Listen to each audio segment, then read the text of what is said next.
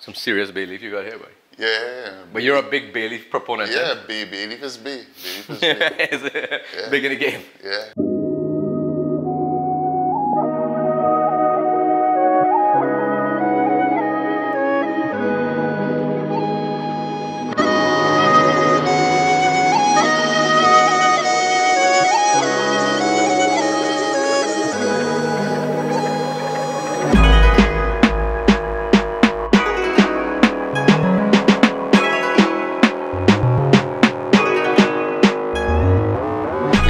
To do this for a while.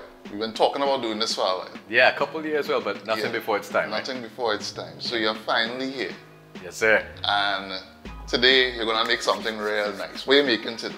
All right. So this is something I tend to make pretty often. It is my take on a Thai Pad Kra Pao or Pad Kra Pao, spelled in different ways. I've never actually been to Thailand, but this is one of my favorite foods. And I checked out videos online, asked Thai people, even talked to chefs in the restaurant, that kind of thing. Right. And it's something that's really healthy, really quick, and the flavor is real slap. I remember that was part of the intro for the quarantine cooking thing, that slapping with flavor. Not like Will Smith. Yeah, I ain't going there. I've stayed off of social media with regards to that. I have so much music stuff going on. I try to stay focused on that, and all them kind of simmy-dimmy in the... you're not the time for that. Nah, you're not the time for that. Why? I mean, I really like Thai cooking as well, right? Yeah. But I know why I like it. Tell me why you like it. Just the flavor profile of Thai cooking brings all of my favorite things together. So it has this kind of Indo-Chinese vibe. That's two off the list at one time. Bap, bap. Right. My go-tos. Yeah. But it also has a similarity to the kind of way that we cook in the, I guess, what people like to say, the global south, or in tropical areas, you know what I mean? Places close to the equator. Yeah. Hot people, hot food. Don't know. You know what I mean? Yeah. I see some chilies and thing up in it today. Yeah, real spicy thing now. The reason why I like this is because it's so healthy, very low carb, the meal itself. Yeah. And it's spicy, man. It's like, you know, it's like a dance party in your mouth. Yeah, nice. All right, looking forward to that. All right, so what are you gonna do first? All right, cool. So basically, it calls for, the traditional method calls for like minced chicken, right? You could use any protein, minced chicken, minced pork, probably substitute it with something vegetarian or vegan even. But the traditional method calls for minced chicken. Right. Now, the minced chicken I like to use is my own cut up thighs, because there's a bigger fat content, there's more flavor in it, and it don't dry out so quick now. So I'm gonna cut up this thigh, these thighs here, and then we're gonna start, you know, we're gonna brown that and flavor that, do it quickly, and then do everything, take that out, then do everything separate, and it's a quick dish to put together. All right, nice. Well, get into it. Badang, all right, cool. I'm gonna cut this up here. What's that, boy? As soon as we started recording, was that some kind of announcement? But go ahead. That's all right. All is parted. The whole mic man situation is such an integral part of the culture. Right? Almost a dying art, if you will. Like Imtiaz Ali and all those people that were featured on Mikhail's documentary, Mikhail Galofrey's documentary. You're taking me back. Yeah. This is a death announcement. Yes. Right? Yeah. And all them things, marriage announcement and... You know, when I was small, I thought it was a man that used to be like literally saying things over and over. I thought so too. Yeah, and then I realized it's a recorded. Yeah, they did their job. But you know, one thing I noticed is that, what is it? Oh, old battery buy it? Or is it, scrap iron. Yeah, buying scrap iron, old battery buy it. Right. Buying scrap iron, old battery buy it. Yeah. They changed the recording of that recently. Okay. And it just didn't feel right. And they you want the old thing, you want that authentic thing. I think that's when traditionalism kind of works best. You know, you can't mess up with things. Some things you gotta leave as is. Something don't mess with the culture. Nah. Things in the neighborhood and then things in the villages and in your cities and things like that. Certain things are mainstays, and definitely those my people are mainstays in my opinion. The sound, the tapestry of sound of your home base, you know? Indeed, it's the sounds of home. Yeah.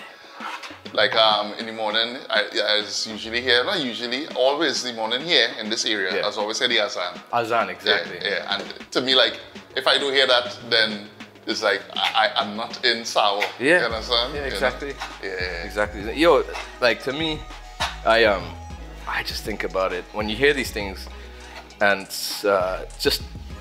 it's things you can't hear anywhere else in the world. Yeah. The combination of sounds. Yeah. You know, sound is just a massive thing for me. I'm just fixated on sound in all regards, you know? Right. And those are like the anchoring elements now. But Right. they're so uncommon because you don't really get that anywhere else, you know? Nowhere else in this world. So for those who don't know, you are a musician. Yes, I'm a musician, singer-songwriter, producer. Right. And I guess now a recording artist. Yeah. Yeah, man. What do you think it is about music and food that is just, I don't know, or what does make you gravitate to those both disciplines? They're so linked to the senses. Right. So to me, you know, food, music, sports, and other interdisciplinary arts. Yes. You know, I mean, they just they resound with me and everybody because it's a common denominator, common languages, right? They're the colorful languages. And also, you know, I see cooking, and I love to cook whenever I get the chance. Right. It's a way to control what you eat as well in a healthy way, which is a big thing. But also, it's almost like a composition of a song. You know what I mean? Right. Putting these things together, these colors with these textures, and then arranging it. You know, Nice. whether it's a quick thing, Yeah. you know, fast and quick and high heat, or low and slow. Yeah. They're completely different types of arrangements, and I really, really love that. And it also gives me a chance to take a break from actually working Right. on a record with our mixing, arranging, writing, singing, whatever it is. And then this is a palate cleanser to me. Right. But with my musically obsessive mind, I will always like parallel it with what I'm actually doing in the music, and it helps me organize a lot better because I could be here, there, and everywhere. Right. This right. really helps me ground organize. Yourself. Yeah, man, and put everything in a nice, beautiful, colorful arrangement, and you are what you eat. I tell people that. I tell people, even further to that, food is medicine. Exactly. Yeah, that's a big thing for me. And people not understanding that, you know, what you're paying to your body is literally before you reach by a doctor to take a pill. Yeah. These where you're taking in every day into your body, so you know. Yeah, I believe that, bro. And you know, prevention is always better than the cure when it comes to this. And you know, we're from Trinidad and Tobago, and we have like diets with high amounts of sugar, you know, for obvious reasons in our colonial past. Also, the types of foods that we have in our history, you know, they're super high flavored, and you know, what an amazing thing. Our cuisine is so incredibly dynamic and flavorful, but we just go overboard with certain things now. And there's ways, I really think there's ways we can adjust the way that we eat while still eating the things that we love, you know what I mean? We're living in 2022, after all, come on, we evolving. Yeah, you know what I mean? So yeah, things, I mean, yes, we love the tradition, but we had to, you know, at least move forward, you know? Yeah, progressivize the tradition, you know what I mean? Definitely. Yeah.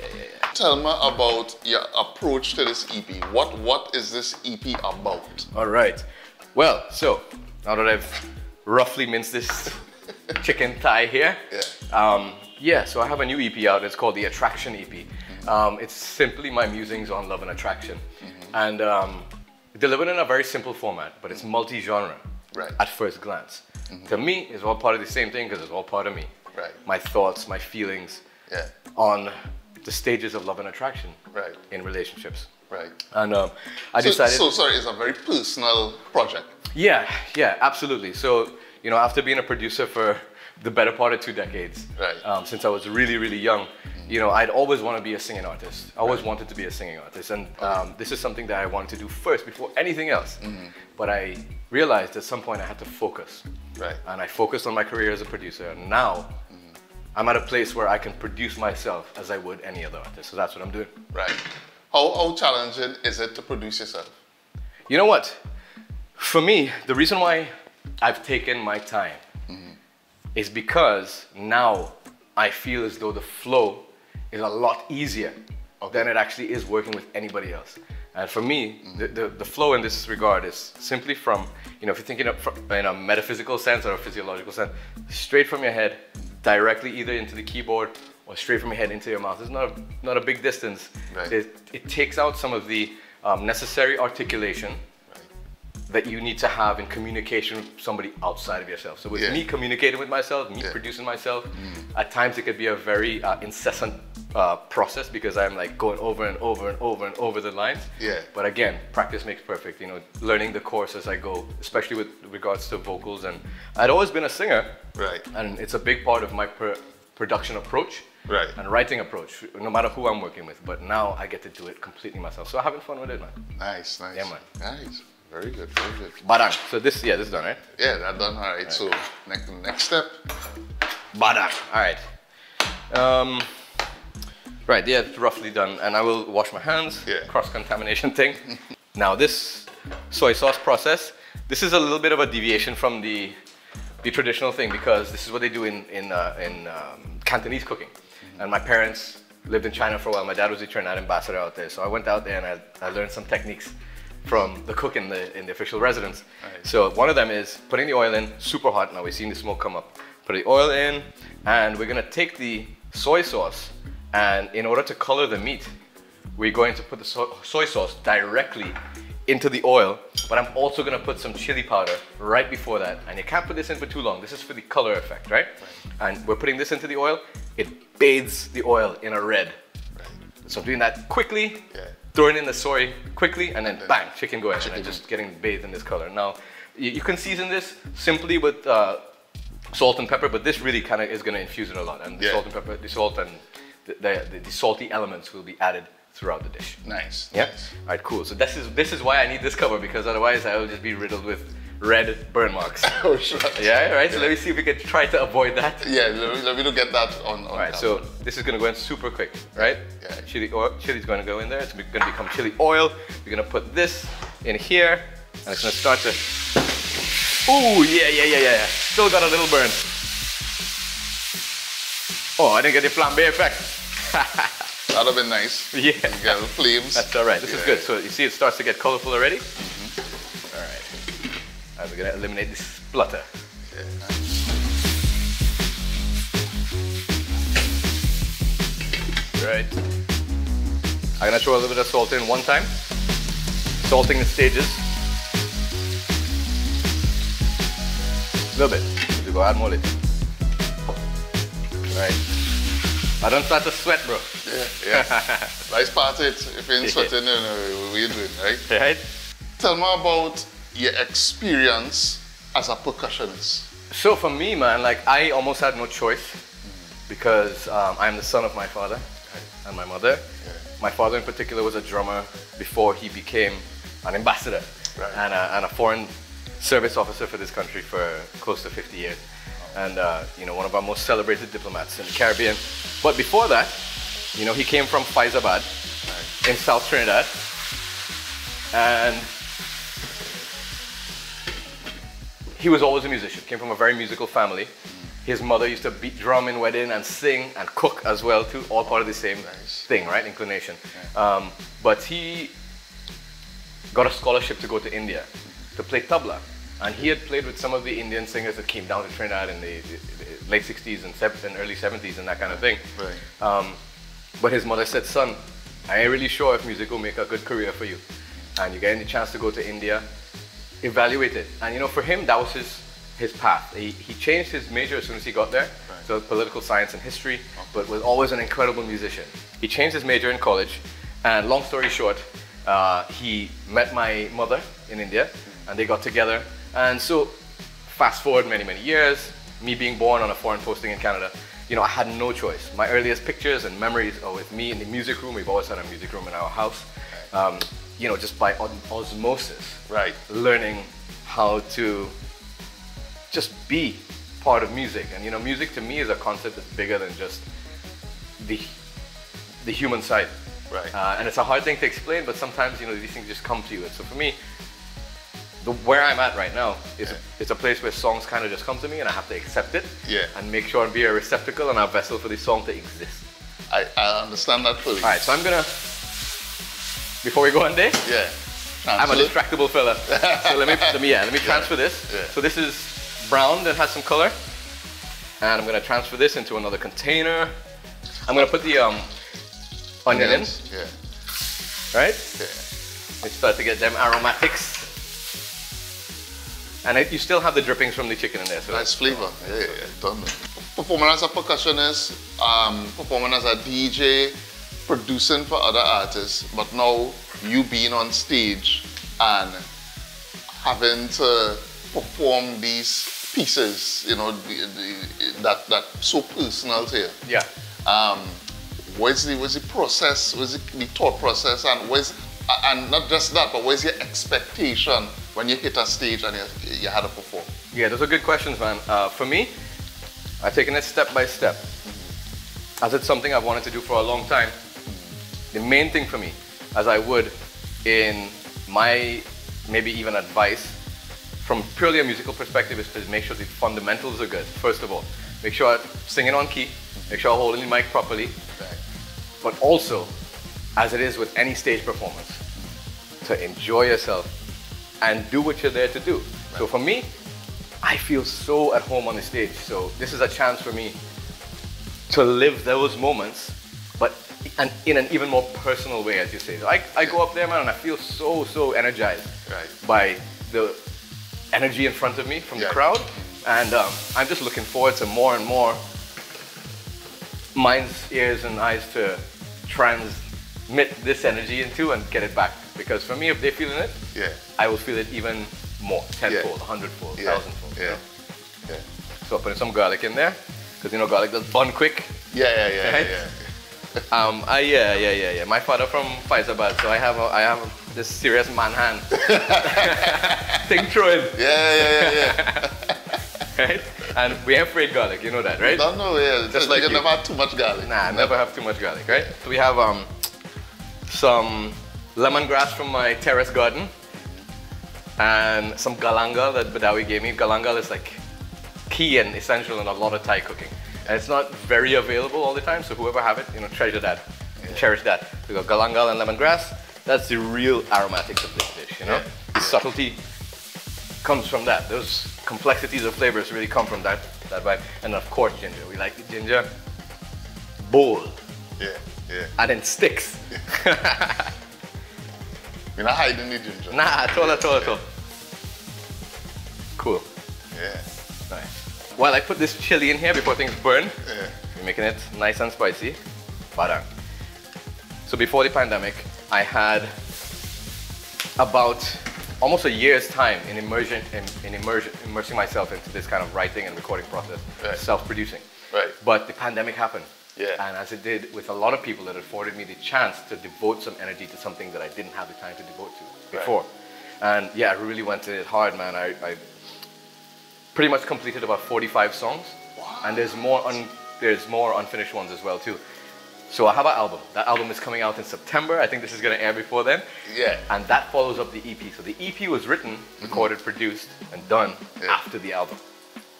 Oh, okay, so in an effort to make some music that's not as deep underwater. And not as moody. Like the album itself is something that I really hold very, very personal. Right. And it's, you know, my true thoughts in an immersed way as possible. Right. So yeah, I wanted to lead up to that. So I put out the soca singles. I had the soca singles out for the carnival season. I'm gonna drop these string beans in here. You could use Bodhi if you want. Bang. So yeah, I had those songs out for the carnival season. 3 songs. And that was the intention. Start there, in my wheelhouse, in my world, in my pool that I'm in already, that I've been in for some time. Been producing soca music for so long. Yeah. So now that is definitely going to be a part of the career going forward. Singing soca tunes in between. Yeah. And having fun with that. Right. It's fun music, right? Yeah. And then it leads up to the more, I guess, artistic and moody stuff. So that's the trajectory. Right. And I'm just, you know, making sure that I immerse myself in it as much as possible. It may seem like a late bloomer type of thing, but for me, you know, there's no such thing as late bloomer. It feels right. The timing feels correct now to be able to do this. You know. Yeah. So you started the process before the pandemic. Yeah. How did the pandemic affect the subject material for the album? It's interesting because, you know, it gives you the time and space to think about really what you're doing, you know what I mean? And it could be very obsessive, but the pandemic really provided that space and time. You know, more than anything else. You know, it's a very trite and cliche way to say it, but it did. It gave me the chance to focus on it. You know, the songs are really kind of deep and metaphysical in a sense.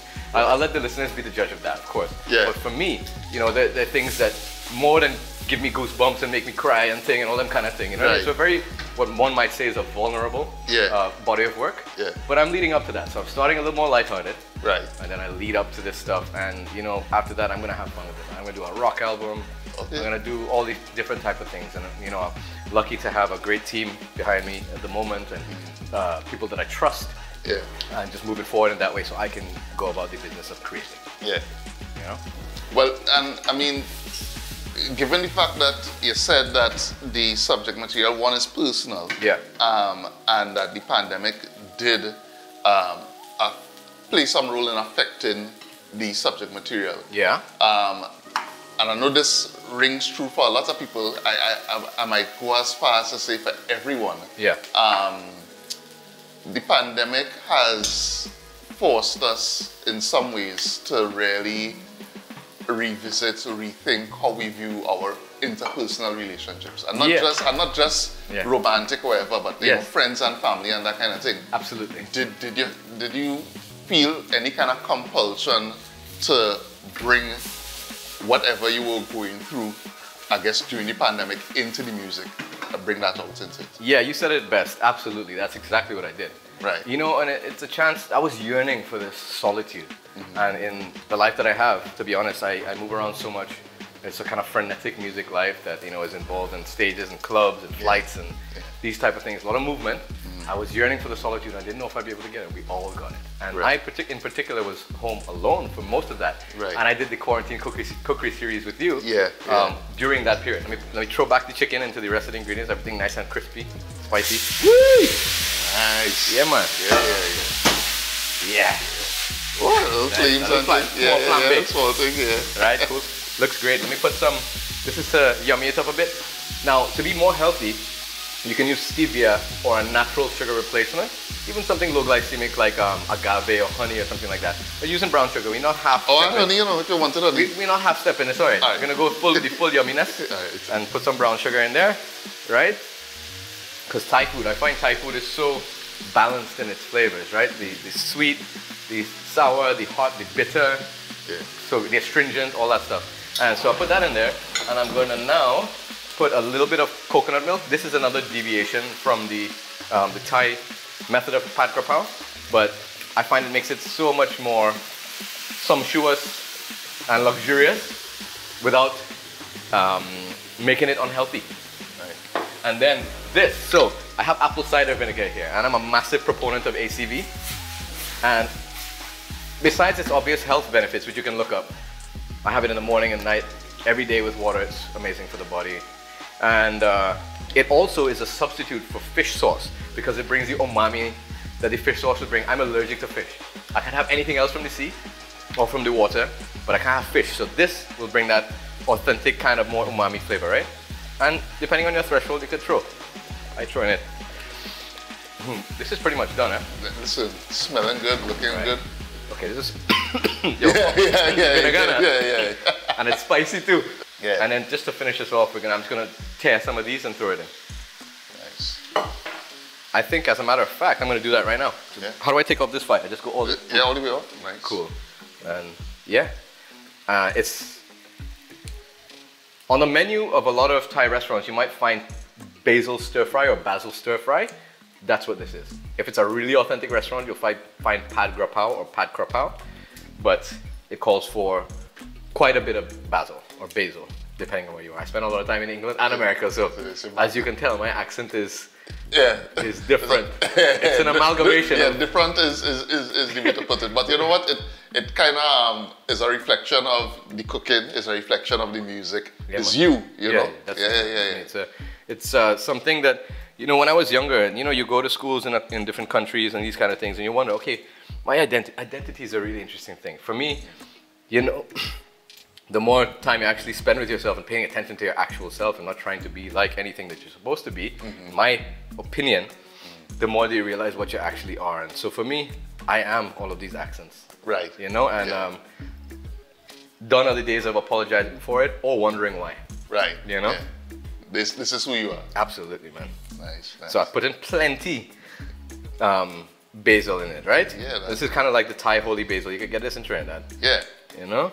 Just throwing things in. If I have a little 1-2 stock, it's no scene. You know? And you don't actually have to cook this in the dish. You just throw it in afterwards. Fresh. You Yeah. know? Nice. Tear it like a grandma. Yeah. Like a you know, a nanny. Yeah. Or something. Or a nonna. And right, we'll save these flowers for the garnish. For the garnish. Yeah. Nice. Toss it up. Wash, but yeah. But I recently had a launch event for this EP in Trinidad. A small event that me and my team, big up Simon, did at the Dalai Lama in One Woodbrook Place, but there are going to be a series of performances very soon before I leave. I head back out for tour to Europe with Just Now, and also to finally start singing this material very shortly after it's released internationally. So I will let everybody know, but basically get onto my social media, Keshav Trinidad, on every platform, Keshav Trinidad, on all platforms. And yeah, just keep in tune to what I'm doing. I started a new YouTube channel, and check out my EP. It's a real interesting thing. I'll put the links to everything there. Thank you, brother. Thank you. And hey, we eating Thai food today. Listen. Already, you know, already. We ain't skimping on the flavors. Nah. Let me get close up into that. I in eatahfood kitchen, you know. I can't half step. Nah, this is no half stepping. This is full thing. Not no half assing. Nah. Badang. Look at this. Let me see what going on. Alright, let me see what going on. Yeah, boy. Wow. Badang. Wow. And the chicken thighs, soft, you know, moist, flavorful. Better than the breast. You're right. The breast would have dry out. Nah, boy. Nah. I'm making this. So right now I have the Attraction EP out. It's available on all platforms on my label Heavy Drums for everything that's released that is not Just Now.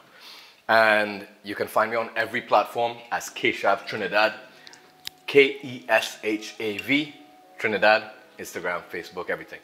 And stay tuned for videos coming out as well. I've got an album coming out in September. Thank you very much. eatahfood, I love ya. Badang. You say I got the thing you want, but if I told you exactly what I need, baby, it's not a typical love. Girl, just push it on me, and every little touch for sure brings the both of us closer. You see, you fit me just like a glove. Yeah, I'm telling you what I see. I'm taking the time to pay attention, to look at the signs and not to mention